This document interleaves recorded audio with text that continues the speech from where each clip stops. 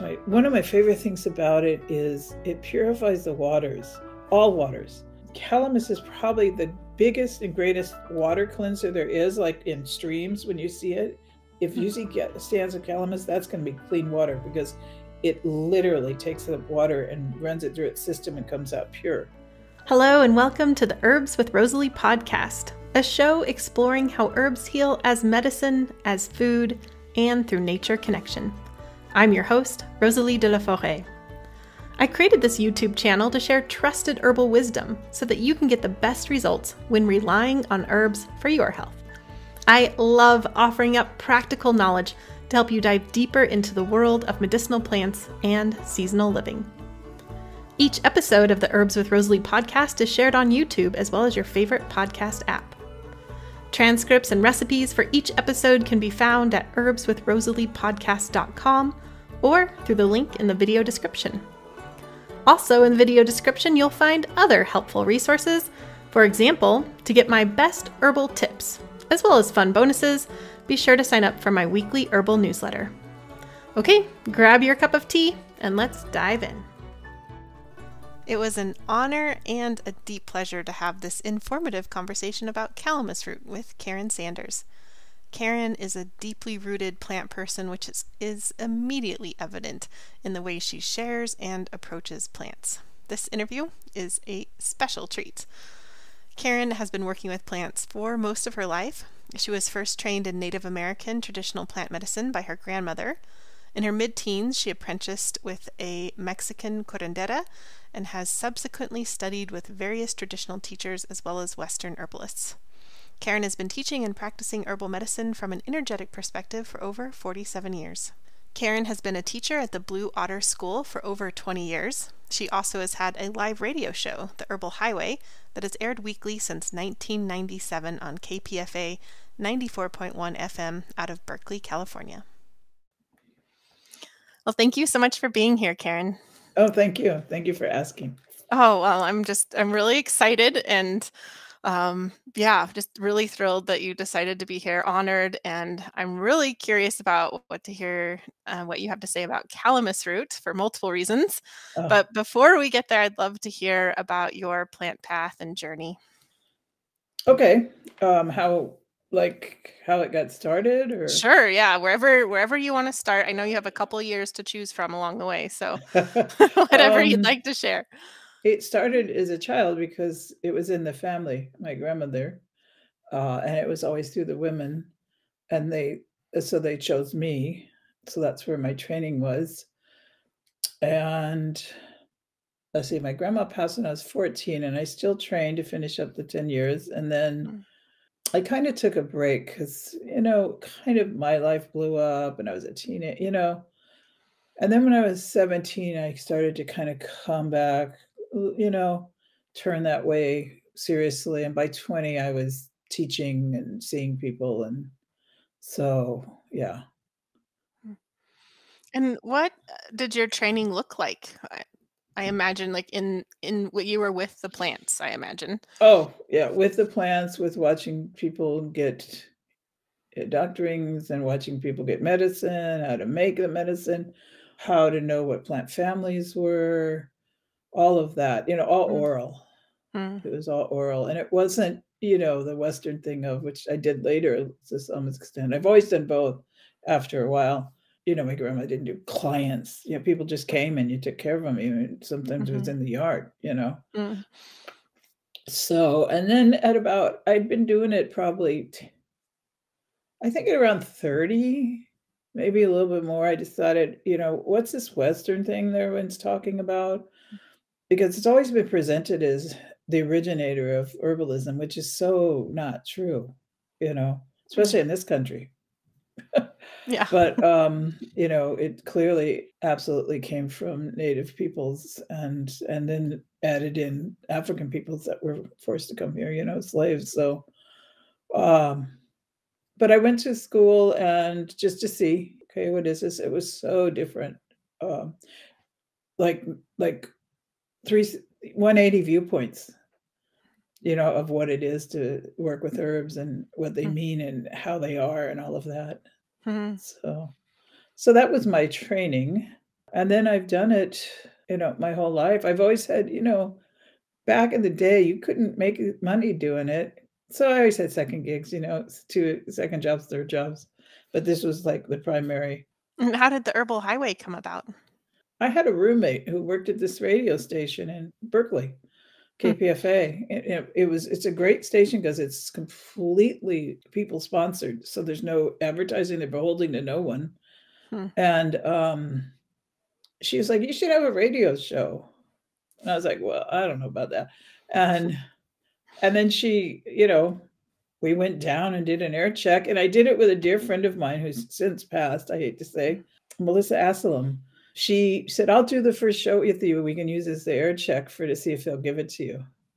And she was an astounding homeopath. So that was like, that was the first one. And then they said yes. So it was once a week live. This year is the 25th year. Wow. So yeah. And is that mostly interviews then, the Herbal Highway? That's what I'm most familiar with. It's not just interviews. I would just talk about stuff. And a lot of times I'd be teaching materia medica because I'd be talking about as many herbs as I could cram in. It's people teaching about different subjects, talking about different subjects. I would do live, call-ins so people could actually just call in and ask questions. Yeah. And so it's a lot of different things. But the intention of the show was, I think, that this information should be free and then people can decide. But I also wanted to show people I tried my best to, in those days, it wasn't as easy as it is now to get people from around the world. This has been a non-broken, thing for, herbalism in most cultures for forever, time immemorial. So I would try and have as many people from different types, different cultures. Yeah. And they would call in, obviously. We'd hook them up and then I would interview them, and sometimes they were in the studio because Oakland is so diverse and it was. And it was really great because sometimes I'd say, get a translator, and I'd have them just speak in their language because that's what they spoke. And so we'd have these slow conversations because they'd be translated, then I'd answer it, So, but I think it's important that people hear people in their language. Yes. Yeah. Well, Karyn, you must be familiar with this concept of when a plant keeps showing up in your life and then there's something to be learned from that, and you need to pay attention and say, why is this plant showing themselves to me? Well, 2 weeks ago, I interviewed Jim McDonald and he wanted to talk about calamus root. And then just this past week, I was telling someone about this like kind of funny thing in my head that was going on. And they said, oh, have you ever worked with calamus root for this? And then I got your podcast form and you said you wanted to talk about calamus root. So I'm kind of like just wide open here. I'm very excited to hear about calamus root because it's not like calamus root is like rosemary. This is not a and that's why I popular herb. I love this plant, Yeah. And I didn't know Jim loved it as much too. So yeah. Yeah. One of my first memories of Jim is we were on a bus together and he was chewing calamus root. And I was very intrigued, because I could smell it. It has a very particular aroma. It's used in the perfume industry. Yeah. So yeah. So I'm excited to hear what you have to share about calamus root. Calamus to us is turtle medicine. So it's a big medicine.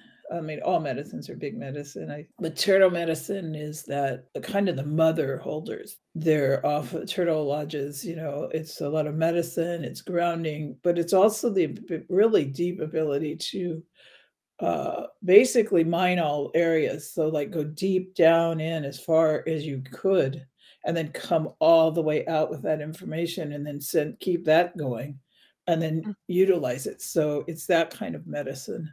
And you don't take it lightly. This is one of the plants I was taught, in our way, the plants will give you a song. And I remember thinking, when I first heard that, I was going to get all these songs. But then I was told, no, if you're lucky, you get 1 or 2 or 3 in your life, because you have to know a plant so deeply that it wants to give you that kind of medicine. So this is one that I have that it gave me. That's called, the other name for it is sweet flag. That's what is it the perfumery and the Westerners use. And calamus is just, it's Latin. Ichawa is Ichawa is the other name. And you can use the root. Most people dry it up. Some people have used it. You have to really know how to use it fresh. But usually it's dried, and you want to cut it the long way, the root. It has these roots that go like that. So you cut them. If you cut them the other way, it changes the medicine. So, you want to be careful of that. And I wonder if Jim was just chewing on it because it tastes good. But it's used. You'll see it at ceremonies, especially the singers. They'll have some string around it, a thong, and have this tied up and suck on it because it helps you with those high notes. Some people are high note singers, so that's what that's about. So, but it's it directs the light to self. I would say its vibration is really full and gentle, and it's kind of neutral.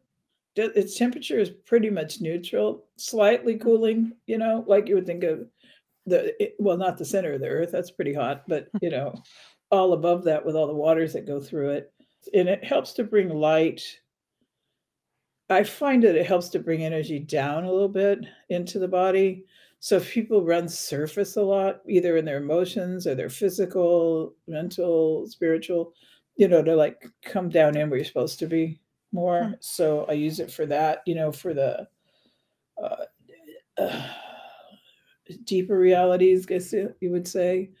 Some people are terrified of that. And it makes sense because to go deep, you have to go past all your trauma, to get past it. So it makes sense. It's a big, it's used a lot in digestive, like ulcers, heartburn, really calming to the stomach. You know how chamomile excites the stomach, it actually stimulates it. This one calms it. So I use it for that if somebody just has that kind of tendency to, all their stuff is in their stomach, and I have notes. I wrote notes. Can you believe this? I'm getting that age. I love it for, it's bitter, even though it has a sweetness. So that's going to make anything that's bitter is going to make the digestive work, kick it in. It's really good for hiatal hernias. It's like really good. For the weakness, it'll heal the tears, wherever that tear is, but also it just helps to heal the weakness, because once you have one and you don't do anything, it will heal on its own, but it has a propensity to be weak, and this helps with strengthening that. So that's not true. The root tea is good for arthritis. We used to use the leaves where a lot in ceremony were put in the lodges, the fresh leaves. Some, because when you step on them or crush them, they smell like tangerine. And I've even done teas with them, put them in like summer teas, but also they keep fleas away, and little insects like that. So it was a great way to like put them in, in the South, you get a lot of fleas. It's that kind of weather. So it keeps it away. So it has this beautiful, I love just rolling the leaves for that smell. I've never done that. Now I can't wait for mine to grow. Oh yeah, it's this. It's kind of this interesting mix of you can still taste that kind of earthiness of the root, but there's this high tangerine smell that comes out that's just amazing. It's relaxing to the throat. That's why singers, want to use it.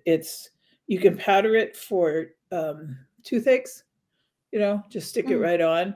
And also I use this for teething, whereas blue chamomile is good for teething with real, both of them for pain, but this one adds this thing of, I call it the St. Bernard syndrome. Where some babies just drool like St. Bernards when they teeth. This like helps with that. It takes that out, but it also helps with the pain of it, Oh, interesting. Yeah, because we forget, it's lucky that we get amnesia about certain things, but the pain of, imagine your teeth like shooting through your gums.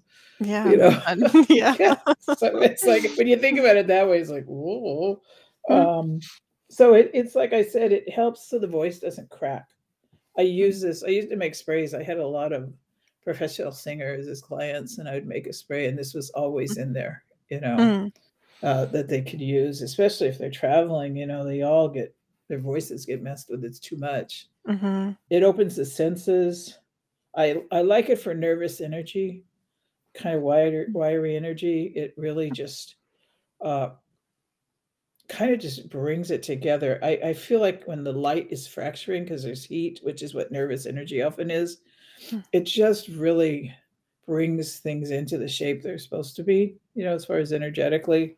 Um, I've used it in wasting disorder with anyone that has it, from babies to elders. It works quite well for the cramping, like with all the itises, irritable bowel syndrome, colitis, diverticulitis, gut stuff. But that it really helps with cramping in a way like wild yam does. And I use it more because wild yam A is getting harder and harder. It's becoming Mm-hmm. endangered, unfortunately. But also this one, I do the wild yam when it's that stabbing, like, oh, and I use this one when it's just constant kind of cramping. For that's how I kind of differentiate. It works on parasites. I will say this about parasites. People always want to do herbal treatment, and I understand, but they don't understand that the dosage that you have to use is as toxic as the pharmaceuticals and often doesn't get rid of them. I know people have done these toxic doses and then they're like, oh my gosh, I still have them. So I always tell people that's where they got the pharmaceuticals dialed in. I'll tell you that. Mm-hmm. And then you heal with the herbs, what the Yeah. pharmaceuticals have done. It sharpens the mind. It cuts through the cobwebs. Sometimes people feel like they have cobwebs in there. So it's a mind sharpener for people who, I use it for storytellers who have to have that like long, long stories they have to remember, and even some singers that do like have multiverse songs that are medicine songs. So I work it with that. It works well on anorexia, not bulimia, but anorexia. I've used it for my whole time, And anorexia has changed. It's very interesting. What it used to be caused by when I first started out is very different than now. There's such a social context and societal context to anorexia. Um, and even who is getting it and who has it, that's really changed. But I still use this. It works on hay fever, colds. It has that effect to tone down inflammation, tone down heat. God, this plant is so. One of my favorite things about it is it purifies the waters, all waters.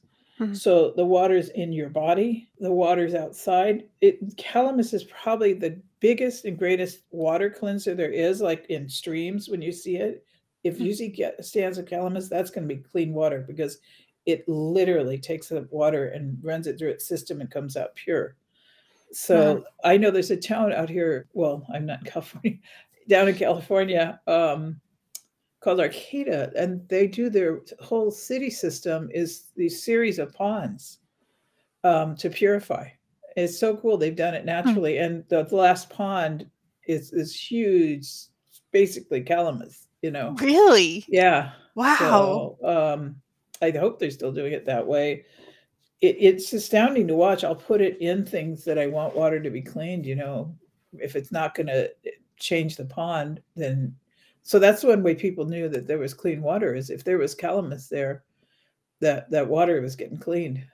So yeah, and it's also respiratory congestion, but I love it for intestinal sludge. Like I call it, it kind of clears the pipes, gas, and when people just really their system isn't working well, so it's always a little funky and kind of fermenty. I have some people I joke about, they have like kimchi intestines, it's always like bubbling and fermenting in there. So calamus is great for that. I mean, I think it's really underused. It's interesting to me that how underused it is. And you don't need a lot, like 5 drops, 8 drops, none of these herbs need to be used the way they are. I would say like a couple sips of tea for spirit stuff, a drop, half a cup of tea is plenty.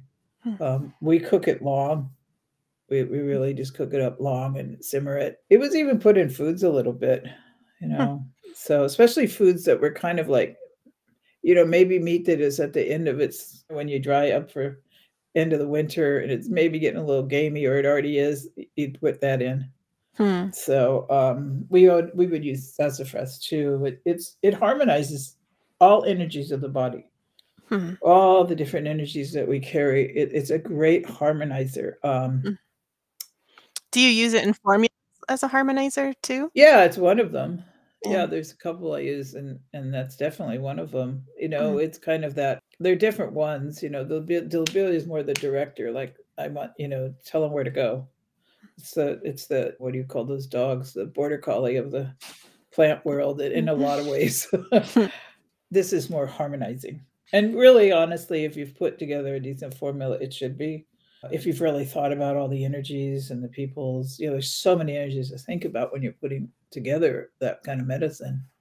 It's interest. I find it interests in the chest and kind of pushes in, goes inward. So I think about it for chest stuff, even if there's like, if you think that's where some of the trauma is, or that's where it happened, or even specifically if someone got hit, in the chest a lot, I'm like, oh, they need Calamus because of that. So I think about it there. It activates, so it activates and harmonizes the formula. It's like bazing. But so do your prayers and your songs that you put. I do when I'm making formulas.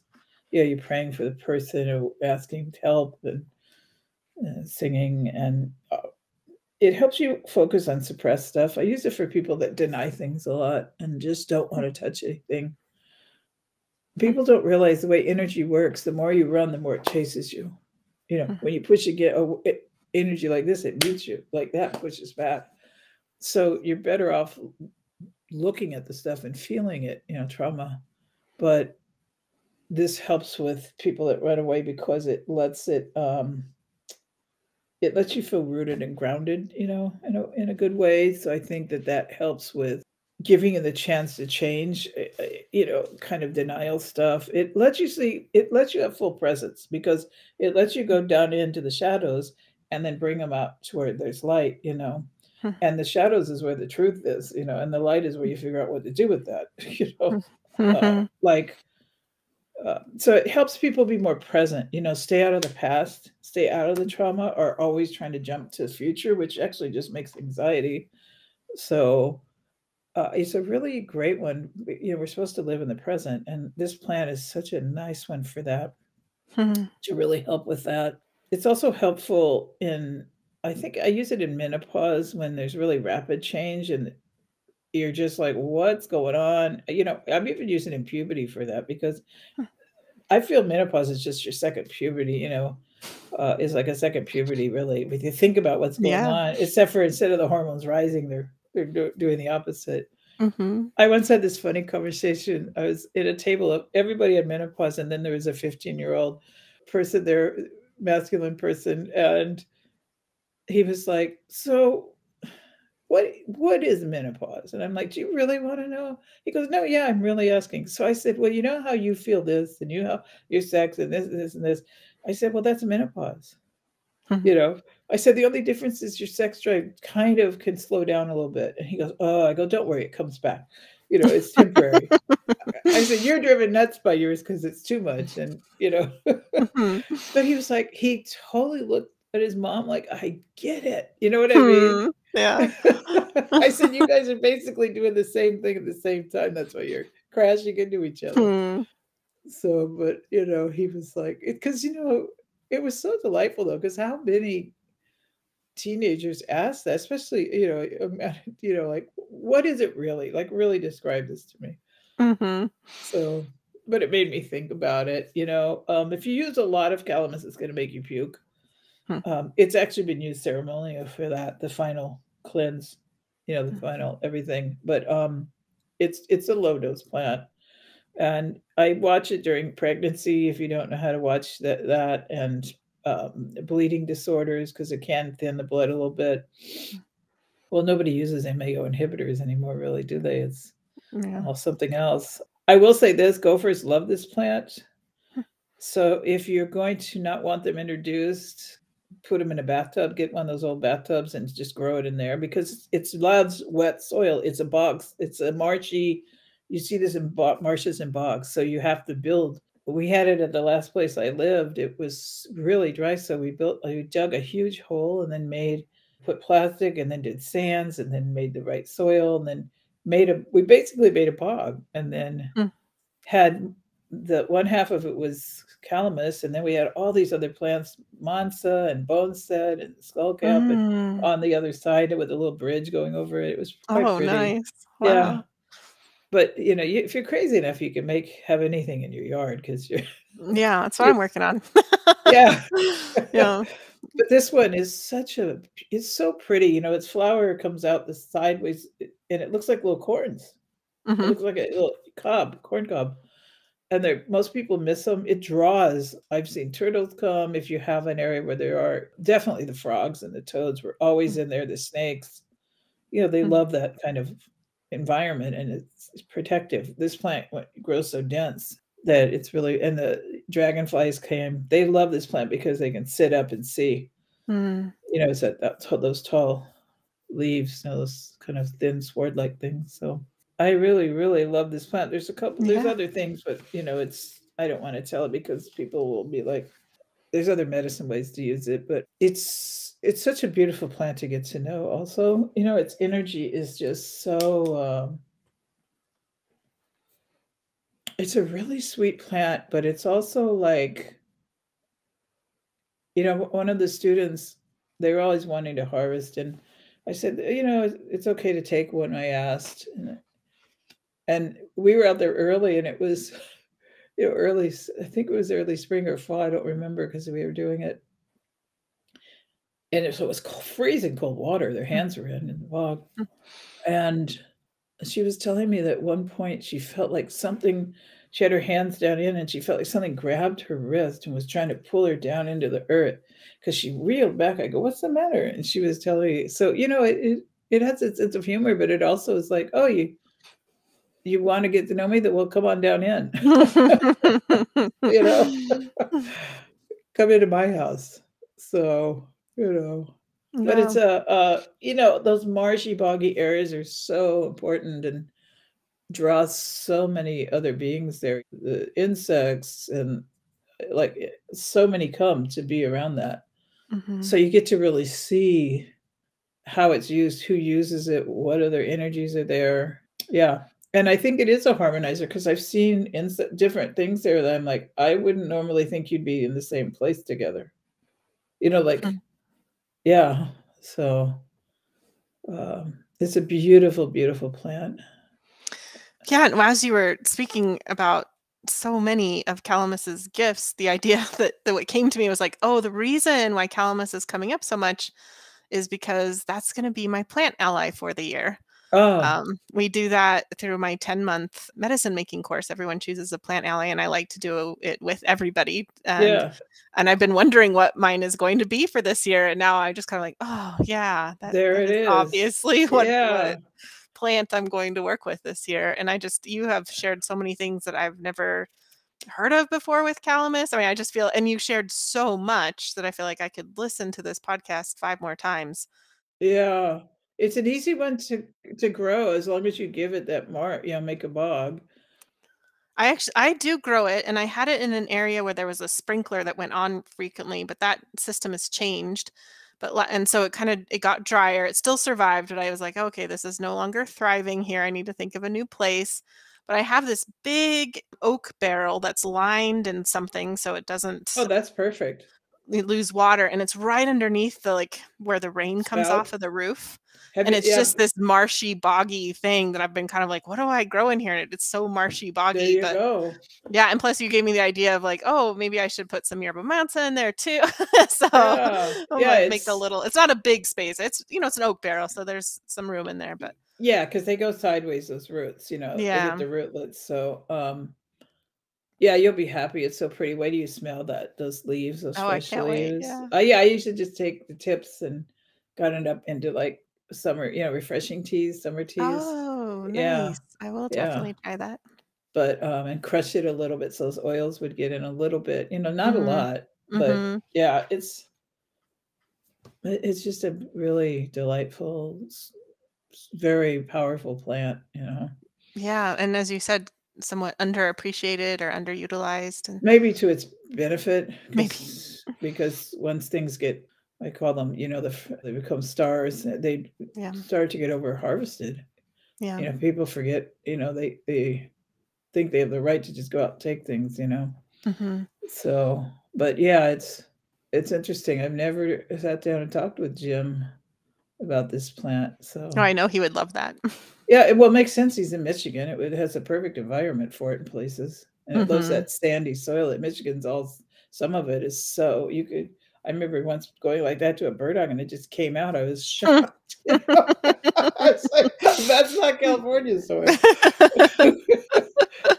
So Oh. yeah, Well, thank you yeah. so much for sharing so much about Calamus. It's Oh, I could sit and talk all day about it, and Mhm. yeah, Well, yeah. thank you so much for sharing that, and I'm really curious what herbal projects you have going on right now, or what's up in your life right now? Um, some I'm taking a break. Some getting to an age where I'm slowing down. Honestly, I'm working with. I have a group we're working with deeply, going away for days and days and days, and we're going to do Mhm. that 4 times a year.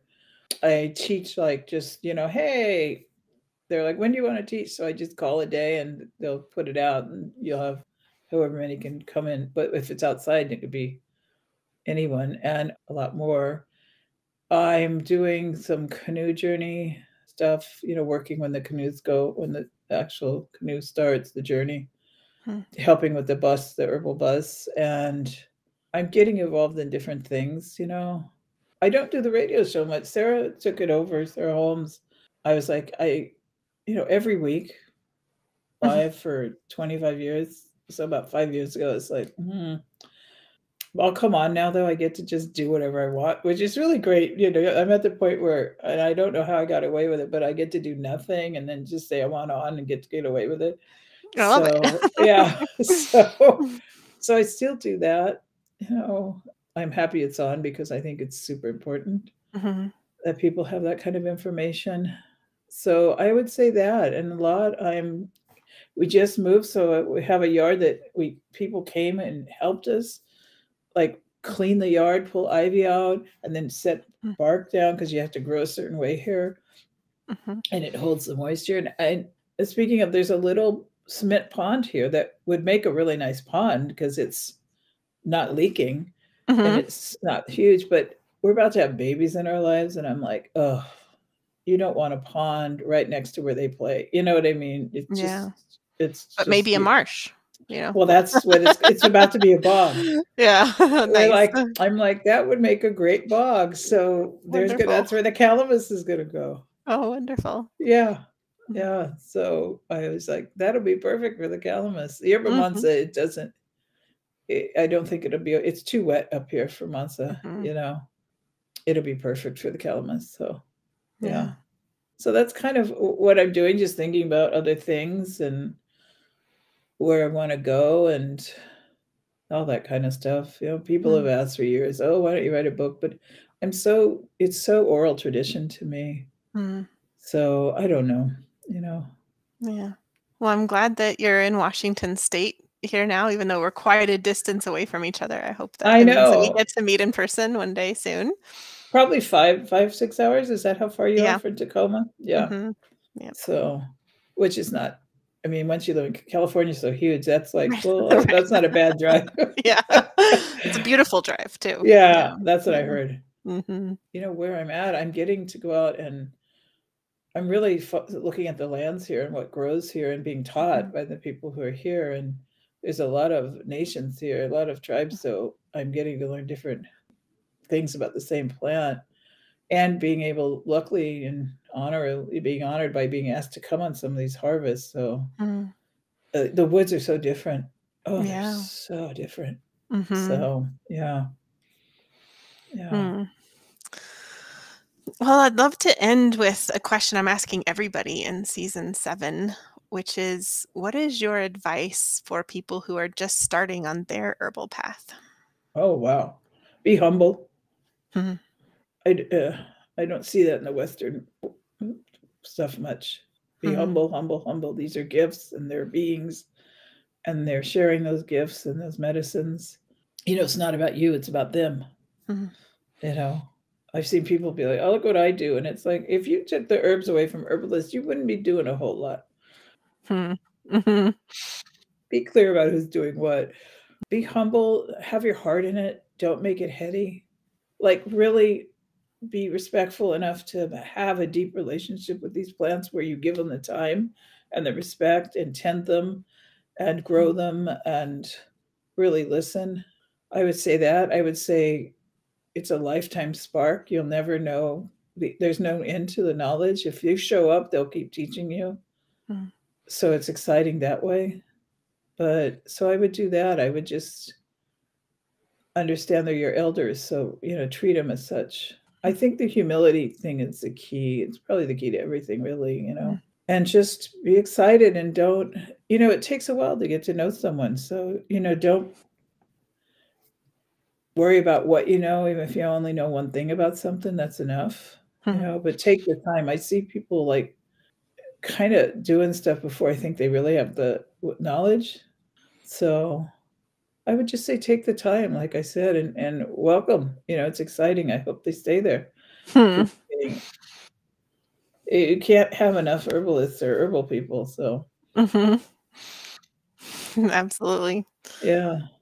Well, I'm excited to take that wisdom you just shared and apply it to my time with Calamus, because I'm very inspired now to sink deeper with that plant, spend more time with Oh, Calamus and get to know it, because there's obviously so many gifts there to learn. So, I think you're gonna love it. yeah. I think you're gonna be very happy with that relationship. Yeah. Yeah. Well, So, thank you so much for this introduction and for sharing so much wisdom about Calamus. And oh, thank you for having me on.